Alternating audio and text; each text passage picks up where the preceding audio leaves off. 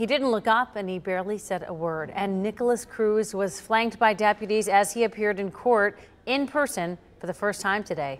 Cruz is charged with killing 17 people at Stoneman Douglas School in Parkland, Florida last week.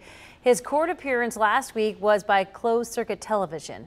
The hearing was over whether some papers filed under seal last week should be removed from the record because they are now moot.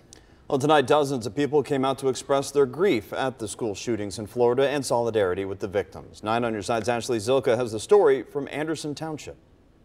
I mean, that's why I'm here. Like, it's just, you know, if it can happen in Parkland, Florida, it can happen in Cincinnati, Ohio. Kim Wolke kept her 12-year-old daughter Hannah close as they prayed for peace after last week's school shooting in Florida. The children that were in Sandy Hook, they should have been 6th graders like Hannah.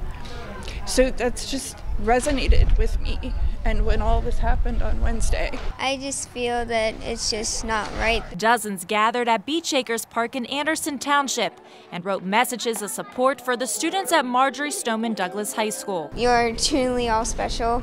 And then I drove Rose. Organizer Lily McBreen said she couldn't stay silent after another senseless school shooting. I wanted it to be the last time I ever have to see this happen, and that's a big dream, but I just needed to do something. This vigil, a way to let Florida and our own community know no one is alone.